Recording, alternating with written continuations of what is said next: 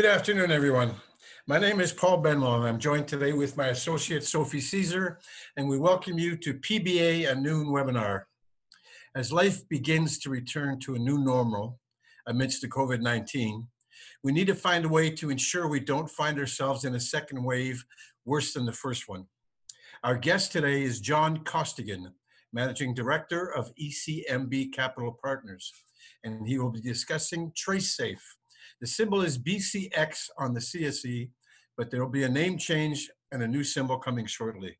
This is a health and safety wearable technology that can be used to enable businesses and governments to get back to work by tracing COVID cases.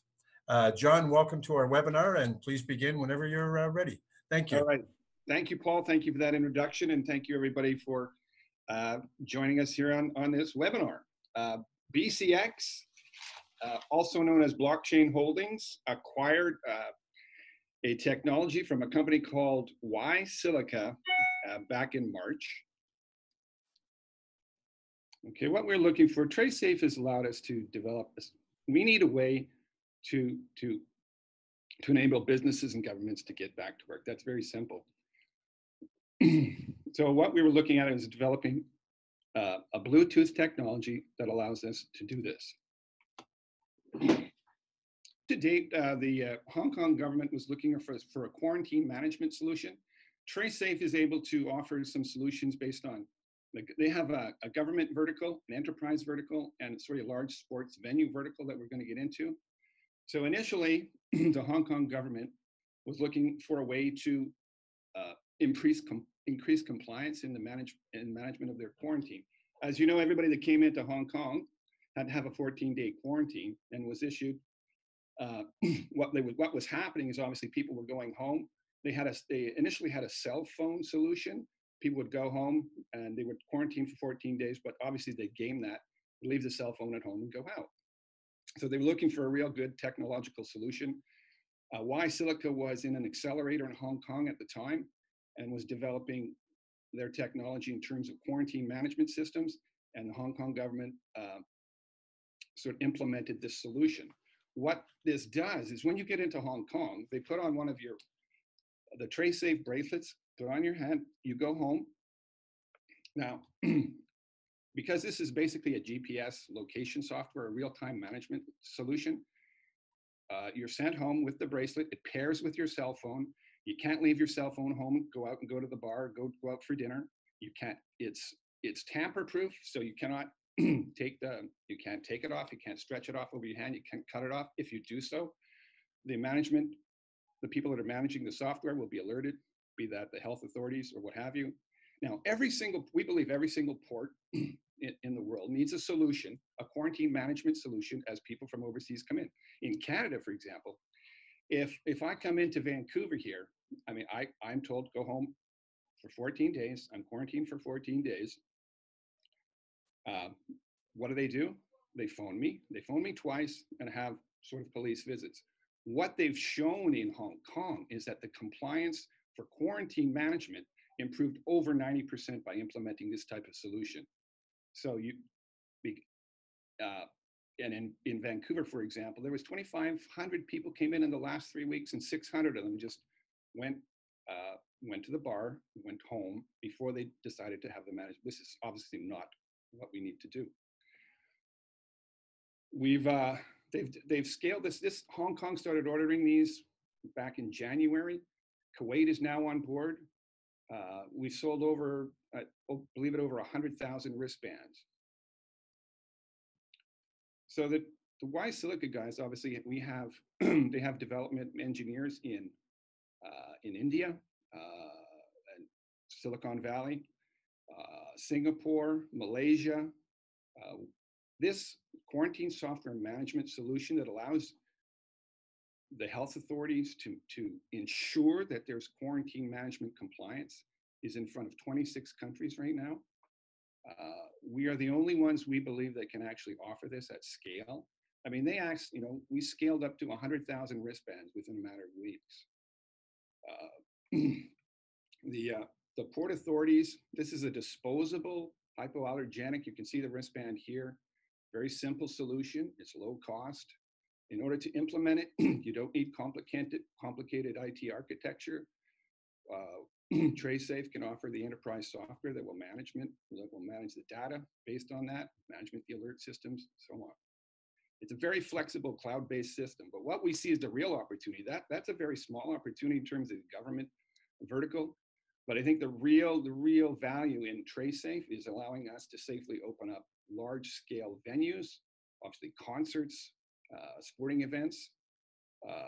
If you think about enterprise software in terms of, for example, the construction industry in Singapore has mandated that they will need a contact tracing solution. Contact tracing right now, the state of contact tracing right now is such that, for example, in the United States of America, there's 400,000 contact tracers. It takes a lot of time.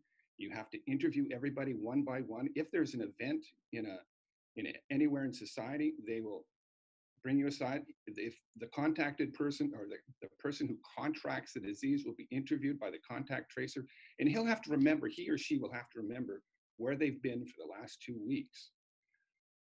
This software allows us to stem the spread of COVID-19 or any viral disease down the road.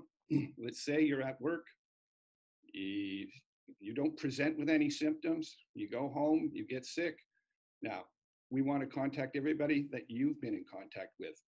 TraceSafe, because it's a Bluetooth, and it basically is a relative positioning technology that allows us to give a snapshot within a venue that everybody has, allows us to see who's been within 6 meters of you and for how long. Now, how does this differ from apps? There's a ton of apps. Everybody and his brother has released an app for contact tracing. This does not rely on cell phone technology. It's an independent IT architecture cloud solution that they can provide. So,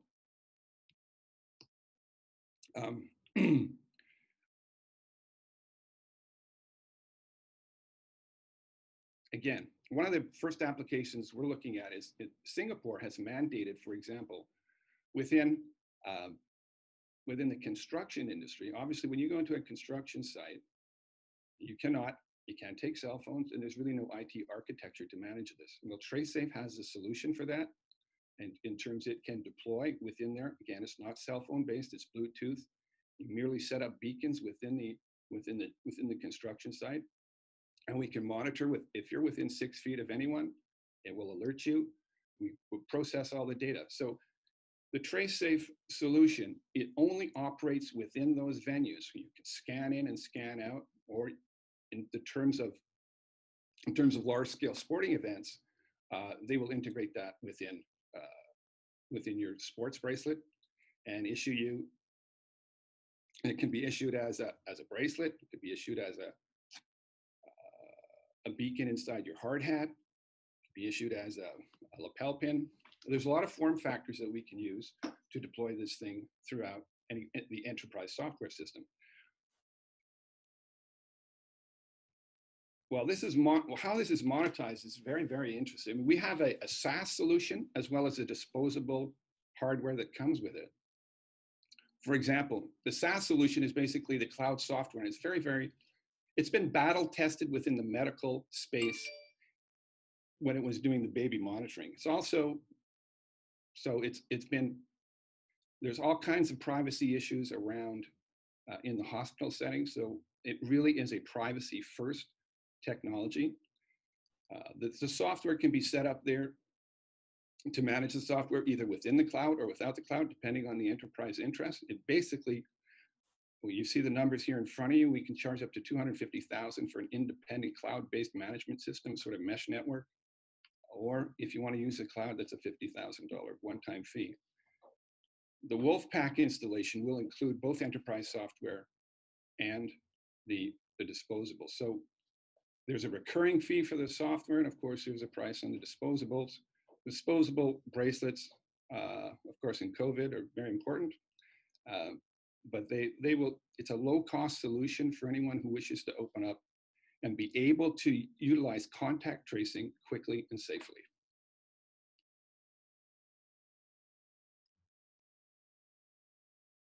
Again, we talk about this as a medical grade encryption technology that doesn't rely on cell phones. So your safety is protected because there's no personal information that's downloaded to your bracelet.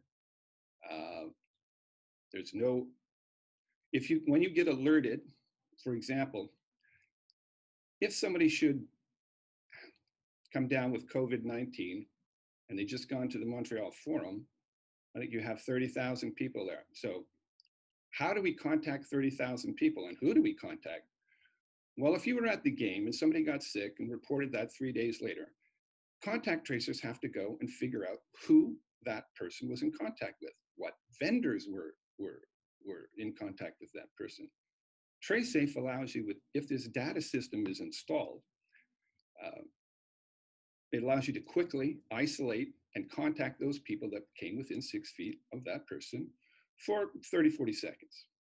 If you just pass that person on, as you're walking through the beer gardens, no problem.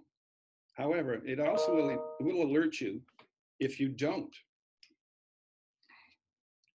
If you're not in contact and you've heard that somebody got COVID-19 at the game, you will get an alert that says you have nothing to worry about. But if you were in contact, they will also say, you were in contact with this person for 30 seconds. Perhaps you should go get tested. The importance of it being a medical grade technology, listen, these guys from Silica have been doing this for 8 years, so they're way ahead of the curve in terms of providing a very robust solution to large scale venues. We're talking at large scale venues and enterprise.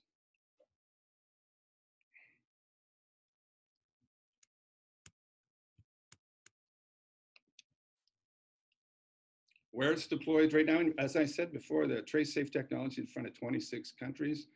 Those are mostly government, but with the hire of Gord Zylstra, who is like the number 15 employee at Monster.com, they're looking at sort of rolling this out to the corporate environments.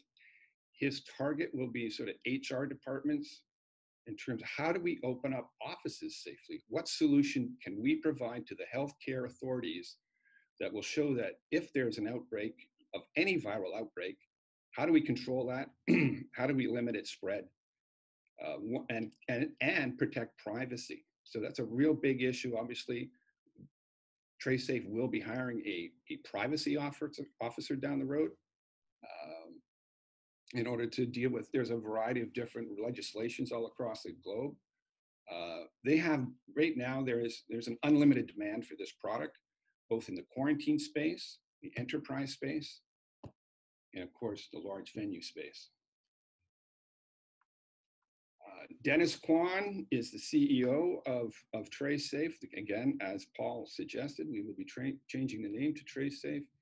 He's got 10 years experience. You can see here that he's got over 20 patents. The company itself has 6 patents. They are patenting, there's patent pendings as this is rolled out across the globe. Every situation is a little bit different. Obviously, the patents are such that, I mean, the deployment of the Bluetooth technology here, I mean, we haven't even seen some of the sort of the case scenarios.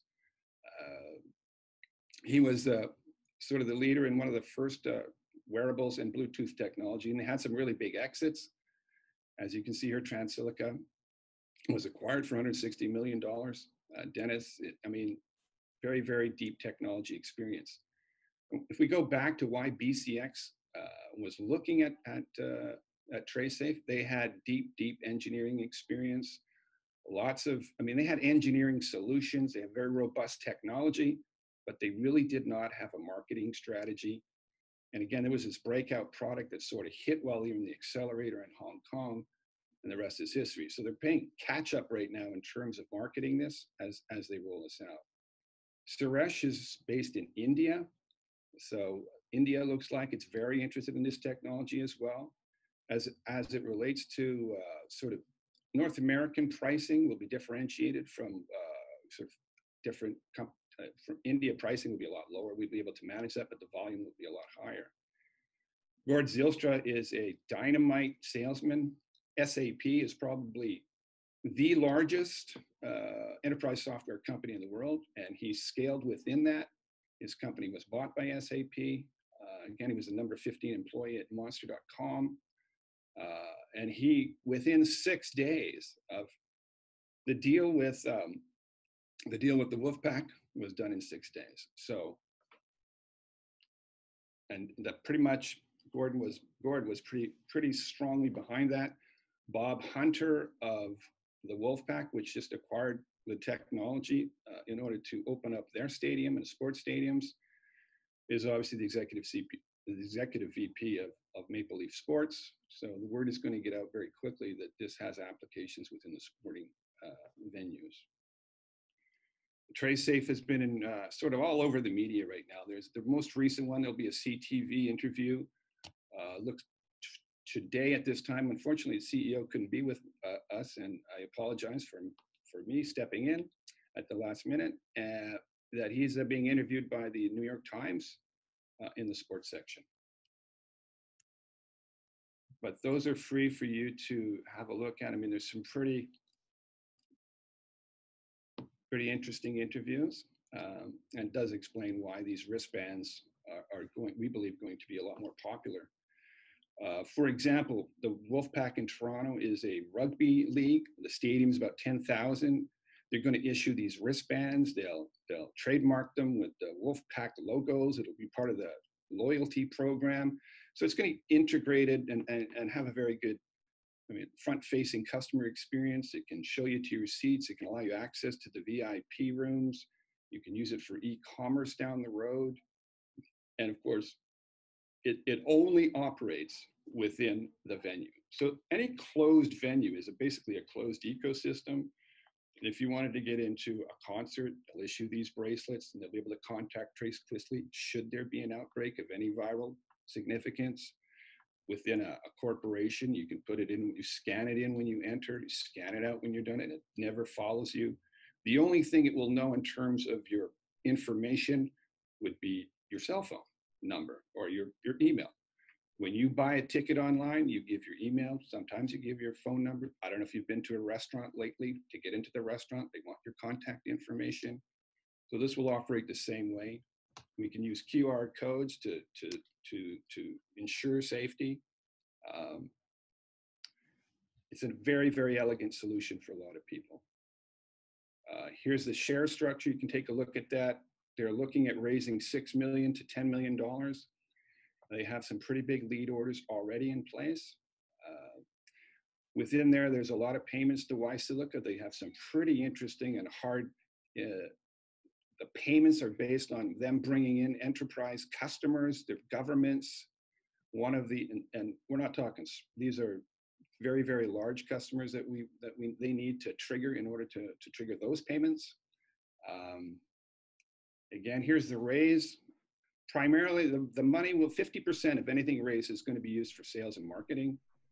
Another $2 million is for the inventory and stock. And apologize for the stumbling, but again, I wish Wayne was here to tell you the story. My apologies. No worries, John. We'll start with the questions. We have a couple of them. The first one is, can this be adapted so a person with a ban can verify they're immune if checked by an authority? I mean, that's the immunity passports or the virus visas, as we're calling them. Absolutely. I mean, but that would be, we can issue that within the medical space. I think that would be a viable alternative. The thing about the Bluetooth technology wearables is that you could layer in multi-sensors. For example, you could layer in, you can measure, you can put biomarkers within these bracelets. You could measure your O2, your oxygen. You could measure your heart rate. So if you had employees coming in into your building, you could monitor them in real time. If somebody was having a elevated heart rate, perhaps a lower oxygen level, that would trigger an alarm, and you could inform this person that maybe this person is sick. Maybe it's, maybe they have COVID-19. So it can, I think the question is around generating QR codes so that would allow you to pass in and out. There wouldn't be any issue. That would be very simple adoption for this type of technology. Okay, excellent. The next one is, have you been approached by any wearables, example, Garmin, Fitbit, etc.? Okay, the thing about the wearables is they are very, very expensive solutions. I mean, I think the wearable market is huge. In terms of Fitbit, I don't know what the Fitbit is. The last time I looked, it was $199. So we're deploying very specific, measurable, measurable data. For example, all the bracelets that we're issuing right now can be sub $10. So as I said, it's a very low cost and very specific solution. I don't know, I mean, Dennis was part of Martian Watches, so he understands the wearable market, but we're going after a very specific market initially. And I really wouldn't say that we're in any serious talks. We're interested right now in POs. What we're looking at is getting orders. So really, no. So here's a good question when we're talking about getting orders. Have you been in contact with the Quebec government or any other governments? The problem with the government issuance is around quarantine management, and there's a lot of privacy issues that the Canadian government in particular is having difficulty with. The quarantine management system that we've seen as most successful is the countries. Take a look at the countries that are interested in deploying it: Hong Kong, Kuwait, Brunei, Saudi Arabia, Malaysia, Singapore. So they have a different democratic structure in terms of how they deploy these things and how quickly they can. We have a ton of privacy issues. So I would say they're at sort of third generation once we get this deployed in other governments. So yes, we have this in front of the Canadian government, and I think it's Trudeau has seen this thing. Government by government, the Alberta government, the BC government has seen this thing. But again, it's a bit of a political football for them. So we're focused on within the North American market. We're much more interested in the venues. So any kind of closed ecosystem where you can target and ticket everybody within that system and have a complete solution. We don't want to boil the ocean, for example. We've taken a look at everybody, the contact tracing apps that the Canadian government has considered, and the Quebec government and BC government, the download of those apps is somewhere between 21% and 60%. It just doesn't work in terms of people downloading it as a solution. It doesn't work in terms of technology. There's all kinds of data transfer issues. It doesn't work because a lot of people, babies, children, they don't wear there is no cell phone. So I think we've focused on a localized tracing solution. And unfortunately, the Canadian, North American governments are not really ready for the contact tracing in terms of management, but contact tracing in terms of venues and large scale organizations, people with hundreds, thousands of employees, much more interested. So governments per se, in the North American universe, not yet for that. So once we demonstrate, and this just happened Monday, was the rugby team, signed the contract with us. This is the first of many. I mean, it's certainly in front of a lot of organizations, and they're all taking a look at it. But governments, Canadian and North American governments, they'll be a little bit slower on the uptake. It kind of mirrors the way that the virus rolled out first in China, so I think the governments will adopt this technology in the same order that the virus sort of rolled out. So here's a good question. Who owns the data, and what do you say to the people who have the fear of Big Brother following them? Well, here's the thing is that they don't have any personal data. It's like, do you worry about the restaurant having your phone number? No. No, you don't. But again, there is no personal data that's stored. Also, the contact tracing data is held for 14 days, and then it's removed. Basically, these bands are disposable. In the case of the quarantine management software, after 14 days, the battery dies. It's over. Unlike being monitored by a cell phone, which you all have in your pocket, or most of you do, it doesn't do it. It doesn't do that. All it is a way of contacting and alerting somebody who has been in contact with somebody who's gotten sick. Typically, they don't present when they're going into the venue, be it a construction site, a hospital, a residential care facility, a stadium. They look healthy. So, but they will develop it later, and that's when the contact tracing comes into effect. Okay, so we'll just take 2 or 3 more questions here. Sure. One of them, do you have any debt? No, no debt. Okay, awesome. Who is your competition? The competition, I think, are the countries themselves that are trying to develop their own solutions. Everybody wants to be the first one to develop a vaccine. The US wants to develop the vaccine before China. So what we see is companies coming up with their own. Everybody, you can get a Bluetooth solution, sure. But do you have 8 years of experience in battle testing this type of technology? Do you have the cloud management system? I mean, anybody can go, I'm going to develop my own server system. But you know what? There's inherent risks in it. There's all sorts of institutional learnings that people don't have. So this is a very mature software. So in a sense, I mean, the apps might look like they're the competition, but they really do not have a comprehensive solution because unfortunately we don't see the uptake, the technology, and or the user base to facilitate an entire solution. We believe we will have competitors, but currently, as I said, I think it's the government's trying to offer their own sort of patchwork solution. Okay, and last question, Sure. Which will lead to the future. What application do you perceive for your product beyond COVID-19 after all, mortality rates are falling and the virus is showing Sure.